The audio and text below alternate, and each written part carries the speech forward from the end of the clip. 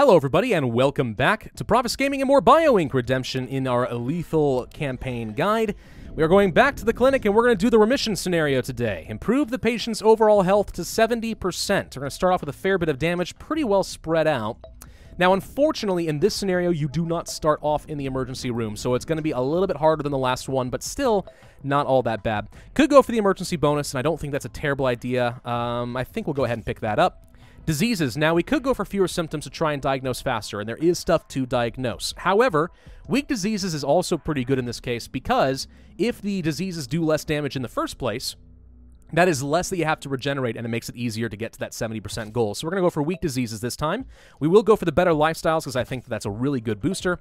Intensive care. I think we are going to go for the cheaper tests and for environment slow collapse. Again, preventing a bit of damage done in the first place, so that we will be able to get up to 70% a little bit sooner. I do suspect we're going to end up going to the emergency room at some point, which is why I've picked that up, but it's a bit of a gamble. Going for the more better points would have been an acceptable decision as well.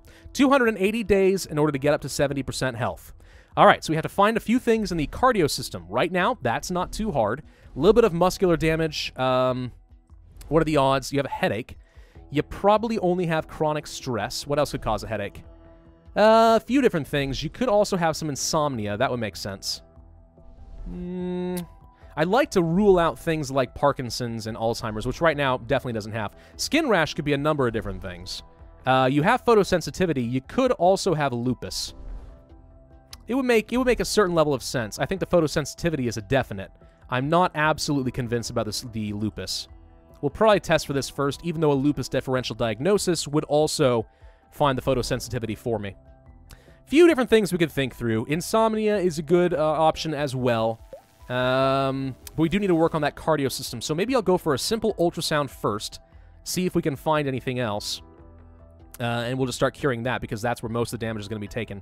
And then after that, it's mostly just focus on lifestyles, and more lifestyles. That's the main thing that we're going to care about here. Now, actually, because this patient has a diseases spread out pretty well across a lot of these symptoms, maybe going for the extra points in emergency room was an unnecessary for me. I'm gonna guess that it actually was. You might have a stroke. That would cause a lot more damage to the nervous system if that were the case, though. You don't have a stroke. No. But you probably do have blood clots. We'll come back to that. Yeah, going for the extra points in the emergency room was a bit of a gamble. If a lot of these diseases had been located in one system, I think there was a very good chance we would have had to go to the emergency room. The way things are going right now, not convinced we're going to go to the emergency room at all, which means it was a total wasted booster. All right, let's go ahead and grab the deep vein thrombosis with a clot buster. And if I can get a few more points, we'll go for the anticoagulants, which will cause a lot less damage to be done in the circulatory system. She is a smoker now. Why you're smoking? Well, you know, you're not in the hospital yet. Never mind. I was going to say, if she's in the emergency room and she's smoking, like, who's letting her do that? That's so stupid. But it does not appear that that's actually happening. So, never mind. We're fine. There goes the deep vein thrombosis, so that's going to cause a lot less damage to the circulatory system.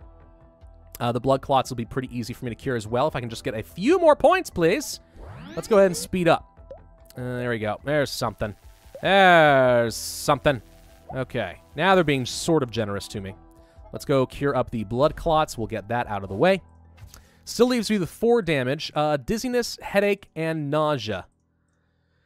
You probably have hypertension and you probably have high cholesterol, but again, I don't think you have a stroke. So we're going to go ahead and do a blood pressure test. That could eliminate the dizziness and headache, which might reduce the likelihood that I get a misdiagnosis somewhere else. So we'll go ahead and do that next. Also, I think will mean that no damage is going to be done to the nervous system.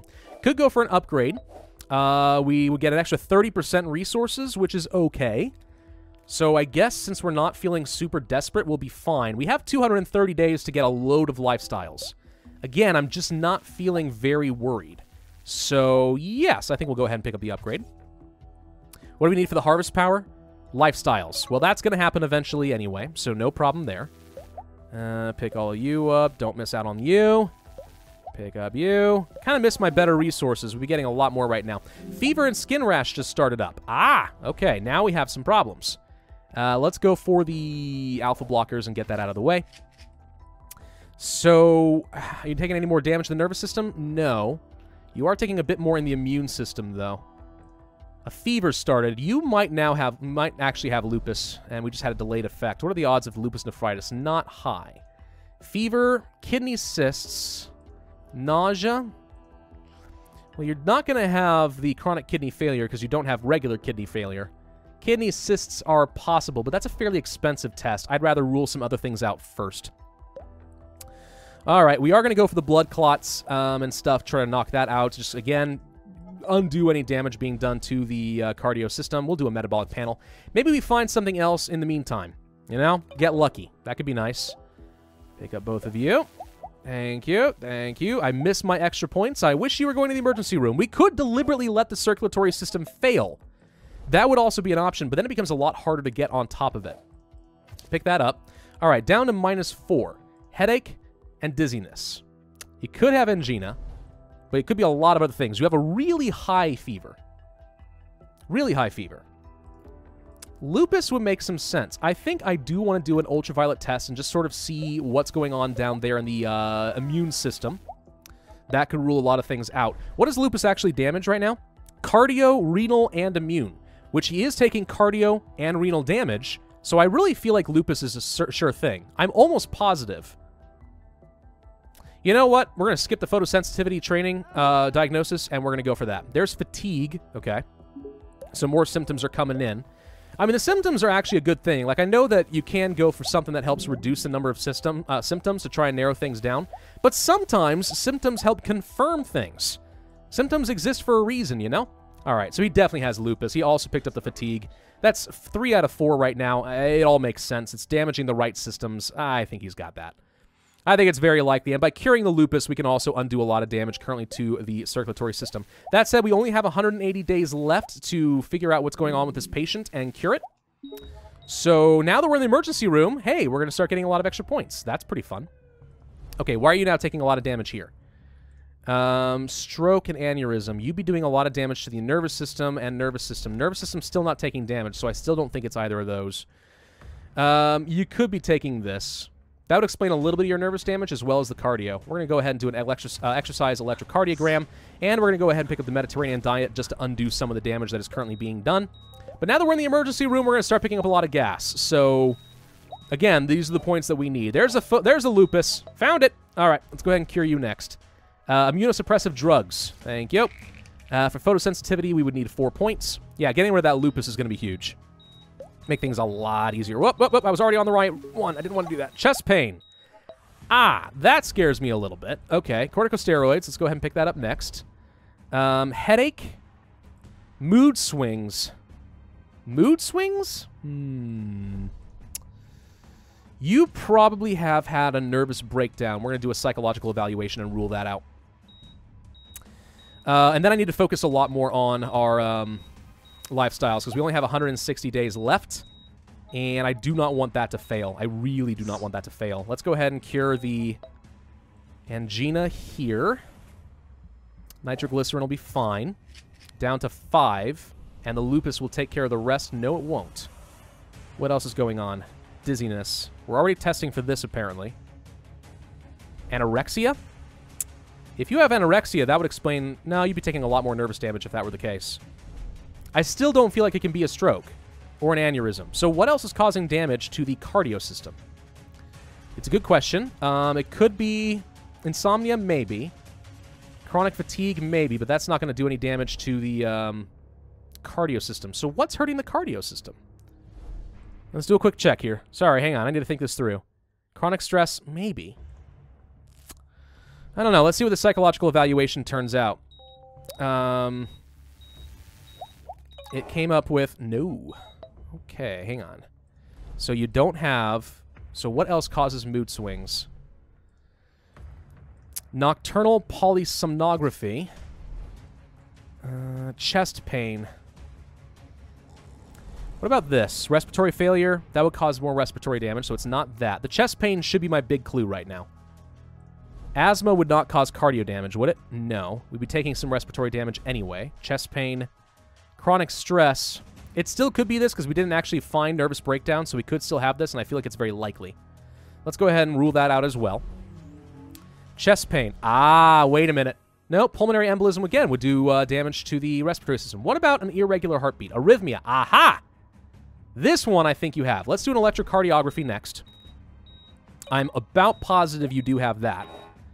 Okay, no chronic stress, so that's not going to be it. All right, we've ruled that out. We now know what it is. It's going to be the irregular heartbeat. Let's go for an electrocardiography. Okay. Skeletal damage being done there. We're going to have to do probably some intensive care on the circulatory system. There's the arrhythmia. Okay, so if I cure you with a pacemaker, that'll take 16 days, and I need more points first. Okay. The more time I spend on these points, the less time I have to work on other things. Pacemaker, grab. Okay, that'll undo all the damage there.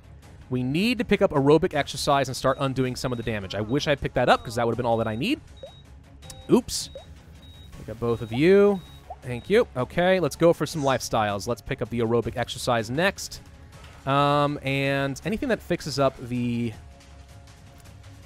cardio system would be good. If I go for proper hydration, that would unlock something useful. For the upgrades, we need 3 lifestyles. Okay. If we can get this arrhythmia cured before the, oh, I need to slow down. Hang on. I'm going to get killed here.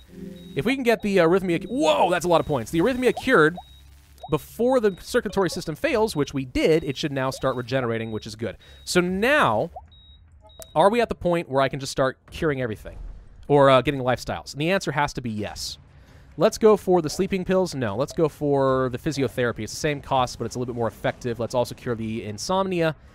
Sleeping pills here will be fine. And then we just go for lifestyles. I'm going to pick up the proper hydration and the healthy diet. We're going to go to intensive care and pick up fast diagnosis. Actually, hang on, before we continue, let's get some upgrades. And then if we treat 5 diseases, so I need to get a couple more points and we'll get some more per resource.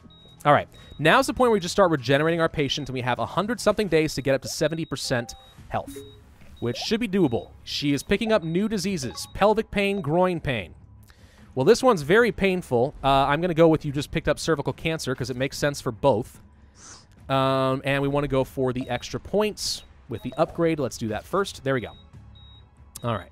Immune system should be getting cured up pretty quick. There's the PAP test, so we have the cervical cancer detected. For that, we would need 9 points for a vaginal hysterectomy, which is doable. Especially if we're getting an extra 2 points for every resource. So this is now pretty much easy street from here on out.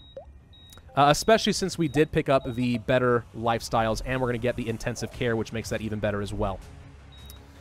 All right, so we're going to finally cure that. She's going to have no symptoms left. We can go back to some more lifestyles. Let's go for moderate drinking to improve the digestive and renal systems a little bit. We just want everything to look better. Everything's got to look better. Let's go ahead and pick up the better lifestyles now as well. So that's an extra 20% efficiency on top of everything else. You, and then we will go to lifestyles, and we're going to go ahead and do sleep routine to improve the immune system. Since that's currently taking a lot of damage, she should be regenerating from here on out. Any symptoms? No symptoms currently. So everything is fixing. 100 days to go. Let's go ahead and speed things up. Whoop. Don't want to miss out on you or miss out on you. Thank you. Lifestyles. We're going to go for the relaxation therapy and the meditation. Okay.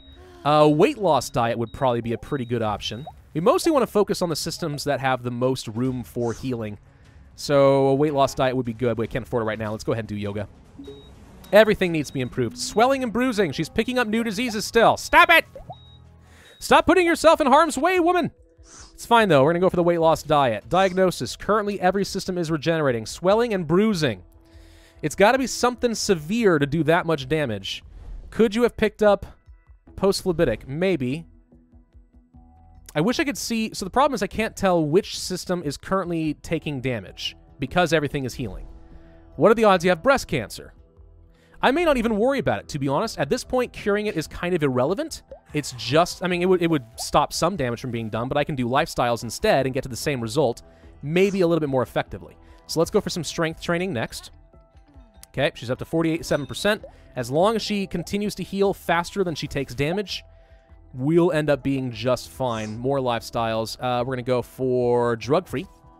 Again, improve that nervous system. She's taking a lot of healing there. I see the nervous system taking damage. So whatever is going on, whatever new thing she just picked up would cause nervous damage. So what about breast cancer? It does. It does cause that. Nervous system. Surely you didn't just pick up lupus nephritis, because I already cured that. I'll bet you she has breast cancer. All right, mammogram. Let's find out. I said I was going to go for the, there it is, breast cancer. I said I was going to go for the lifestyles, but you know what? If it is breast cancer, it's going to be causing a lot of damage. Chronic cough, stop it. All right, let's go for mastectomy. Only takes 3 days anyway. Get that cured. It takes no time at all. I'm a little concerned that she's not healing fast enough. We need another 12% in the next 50 days. Still think that's doable. We're just getting a little bit tighter than I'm comfortable with right now. But let's go for some of the heavy hitter lifestyles like Fitness Enthusiast, which improves 5 systems simultaneously. Athlete is also really quite good. Smoke Free is good for respiratory, but she wasn't taking a ton of damage there anyway. Good genetics, not so bad either. Cheaper lifestyles could have been a good option for us this scenario as well. But again, we're now up to 64%. I don't think there's much else I can do to improve upon this, and we have 40 days to get 4% more health. Oop, pick you up. Don't want to miss out on any of those. Or you. Or you. We're still going fast, and she's up to 70%, which means we win. With 38 days to spare. Not so bad. 268 points, 109 diagnosis efficiency was not my best work at all. But we are going to walk away with a 7,700 point score. That's not too bad. 244 days. It's really not that bad of a scenario. The fact that she seems to keep picking up new diseases does throw a bit of a kink in it, but just watch to see if any of those symptoms match a really dangerous disease. If they don't, and it's something simple like a blood clot, don't even worry about spending the points on it. Just focus on getting more lifestyles because they ultimately are far more effective, especially if you couple the better lifestyles 20% and the intensive care better lifestyles 20%. All those add up pretty effectively. Thank you all very much for watching. I do hope that you enjoyed. If so, then be sure to hit that like button, leave a comment, and subscribe. Hit that notify bell if you want to see my future videos, and I will see you guys next time.